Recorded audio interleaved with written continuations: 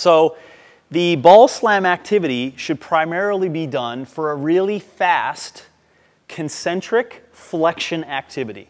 Okay, so if you think about the flexor chain, which you may have seen a video on Toes to Rings just a little while ago, you know, a fantastic one you can do for that flexor chain when your hands are closed. So now, in order for me to do a flexor chain activity and to go this way, it would make sense that I would have to have a load in my hand in order to go that way, because if I was just to go like this, then I am using, you know, my hip flexors and my abs to get down into a, you know, an athletic position, but there's no load to get there. So if I wanted to make it more challenging, I have to have load to go this direction. Most of our flexor chain is generally a more fast twitch pattern, okay? So, you know, long head of tricep, through fibers of the pec, you know, rectus abdominis, some parts of the anterior portions of our hip. They're set up to do shit that's really quick, right? Raise your hip up in a sprint.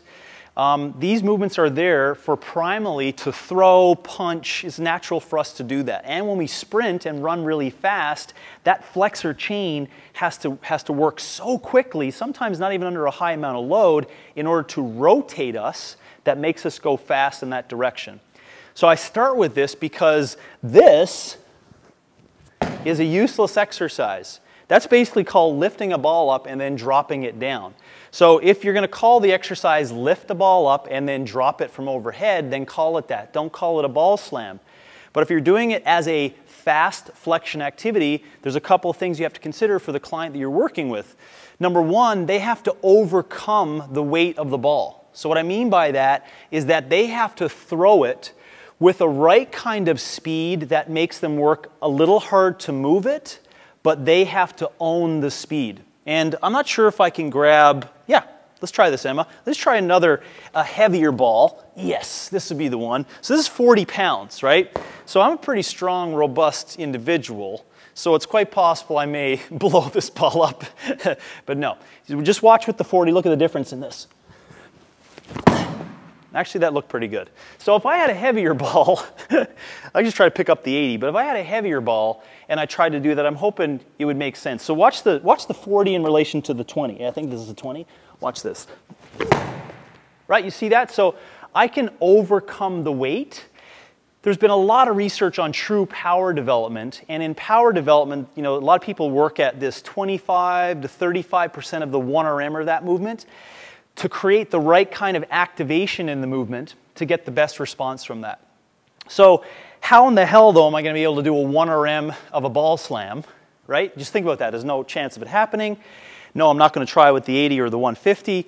There's no chance of us developing a 1RM. So all the coach can go on is choosing a ball or a specific weight that's going to make the person recognize that they're moving it, and it's not moving super fast, because they have to have some challenge to it, but they have to overcome the load, right? So if it's a real heavy one and they're just like, oh, and they can't actually move the ball through space, then you need to lower the load, okay?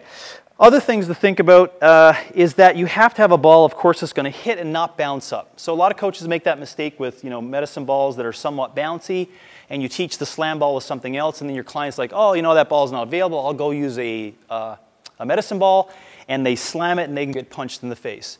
And also a reason why I don't like those bouncy balls, if the person slams it and they know the ball is going to come back up, it's almost like, you know, snatching as opposed to throwing a barbell. If you know you're going to let go of something, you're not concerned about catching it, right? So just think about that. But if I throw this ball and I know there's a chance it's going to come back up and hit me in the face, what do you think is going to happen to the power of me throwing the ball down? That's right. You're going to think twice about throwing it as fast as possible. But we don't want that, because we want to have a fast concentric action when people do it, okay? Carryover of this for skill for other things, there's not a lot of massive transfer that you could really think of. But honestly, there's not a lot of massive transfer to anything that we do in fitness over to a sport or functional environment. Because where in the hell am I going to do that in my life, right? Or how is that going to be applicable? Don't say soccer, because it's not.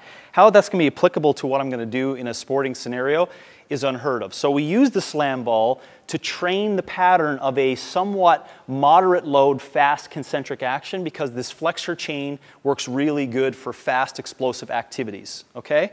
So what you want to do is think about that and say, yeah, so I probably don't want to do it, 50 for time with a heavy load. Yeah, you can try, for shits and giggles, but guess what's going to happen when that weight gets heavier over time? That ball slam is going to be like, yeah, that was a slam. I just turned that, because if I get to rep 42, 43, 45, I'm not going to be trying to get that slammed as hard as possible, right? I'm going to be thinking about the time. So your brain is going to recognize that.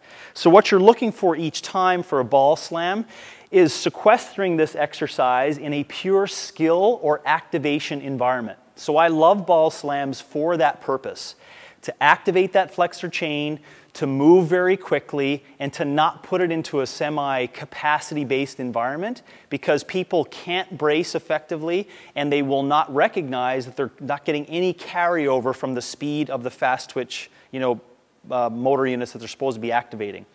And if that doesn't make sense, think of this way.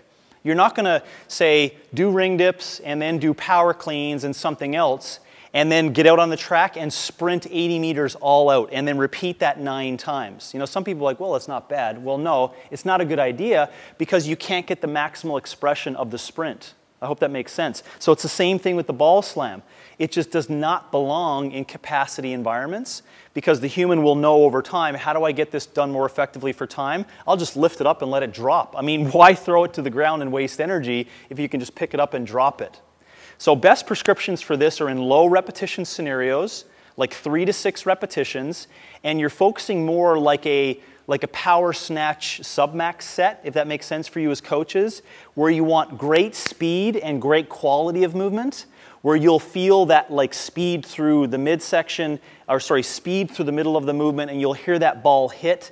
And when you start to feel that the power starts to drop on the movement and that's diminishing, the set should be over, right? So what you want to see is, the set to look like this. And when it's like, when I'm slowing down and the power starts to diminish, I'm actually pressing save with shitty powerful reps. So I'm not carrying that over to any movements like toes to bar, sprinting, or anything that I'm going to be doing in that environment where I want the transfer of that activity, okay? So can you pair it in an EMOM with something else that has maybe an extension mechanism? I think that's a fantastic idea. Or some other med ball practice, that's great. But don't be using it specifically in exercise selection for another exercise. You're like, oh, how do we create capacity around that? It's just not going to be super effective for a whole ton of people. Have I done it before? Yeah, I have. But let me just tell you that playing it out in like 30-second pieces or doing AMRAPs in a minute or stuff like that, it really just turns into a shitty pattern of exercise. So all I'm saying is that there's other movements that you can choose in that time frame to get the same kind of dose response. And don't be using that fast movement for activation as a reason to get that. Recap on the ball slams. We'll get the big guy away from here. Recap on the ball slams. Use a ball that the person can overcome the speed of the ball, right? So they have to move it through space with violence. And if you don't have balls available for that, then you may have to choose a different exercise, honestly, because you can't just use a 14-pound ball or a 20-pound ball and make everyone try to get that. Which leads to my second point. Make sure that it's a true slam ball, so when it hits it's not bouncing, because then people are going to be thinking that it's going to bounce back up. It's going to limit their speed exposure. Make sure you put it into like repetitions of 3 to 6 in a skill environment that creates good activation and good primal flexion activity when you do it. And I would really err on the side of not using it in a capacity environment when people get into that. Oh, I forgot a couple of points based upon just the technique. I got so excited around telling you what not to do, I forgot about a couple of points of exercise. So the top of the movement, which you have seen, you may have seen me get way up here. The idea through that movement is to try to extend, to get it to the highest point possible, right? I want the highest point possible so that I almost have to drop. So I'm not just allowing myself to drop, I'm pulling myself down to try to flex that as much as possible. It's almost like a ski erg, right? When you notice on a ski erg, you can't just bend your hips and get all the power. You have to let yourself drop and pull at the same time. So it's the same action that you're doing, get really tall, but because I'm not pulling anything down, I have to create the pulling action to create that flexion. So instruct as tall as possible, way up on toes with full extension, and then get into that flexed environment as much as possible. The coordination in cueing should be arms as well as the midsection, and the hips will all work together in sequence. And then you can pick apart with your client if they're missing out, like if they're throwing too much and not flexing enough, if they're flexing so much and not throwing enough. That pattern should all go together in one action. And those are some good cues you can certainly help. If you're writing it for tempo, it's not going to make any sense, right? So just write ball slams, 3 to 6 reps. Be violent, you know, with the movement. Make sure you're overcoming load and keep reps really high quality, and then you'll get the greatest prescription for that. A couple of sets to start with individuals so they get it. And then just like some weightlifting with power movements, over time you're going to get a fatigue when people just do way too many reps. So to give you something to go with, start with 3 to 6 repetitions for 3 to 4 sets, and then see how they can improve quality of movement over time.